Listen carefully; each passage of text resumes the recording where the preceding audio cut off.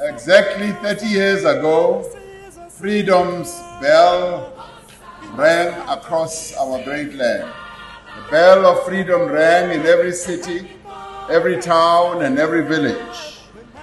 The sound of freedom rang in Soweto, in Sharpeville, in Soshanguve, in Everton, Botshabelo, Umlazi, Khayelitsha.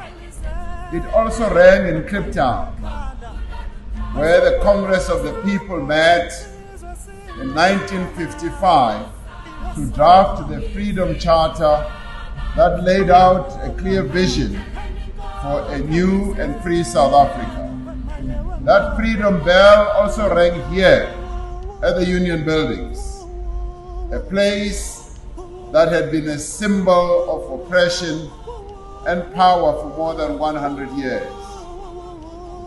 On that day, as we cast our votes for the first time, a great heaviness lifted from our shoulders. Our shackles had been cast off, the shackles that had tied us down for hundreds of years. The weight of centuries of oppression was no longer holding us down.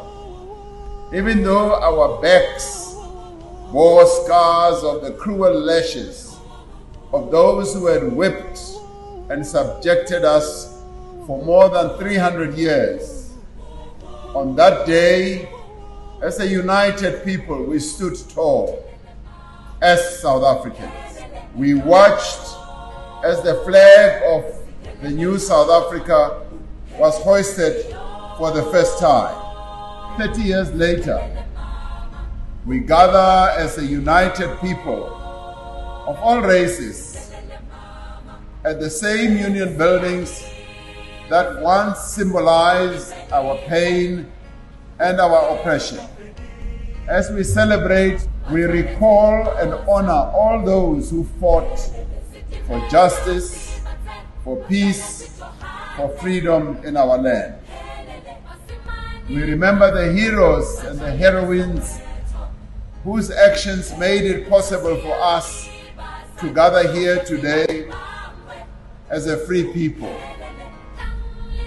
The 27th of April 1994 was a victory for non-racialism, for non-sexism, for human dignity and progress, not just in South Africa, but everywhere. South Africa's democracy is young. Most of the world's more established democracies are over 100 years old. The progress that has been made in a relatively short period of 30 years is something of which we can and should all be proud.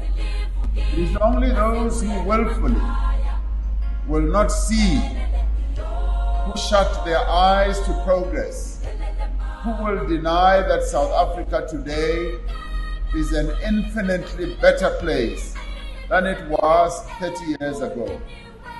We have established a society founded on the rule of law and the premise of equality before the law.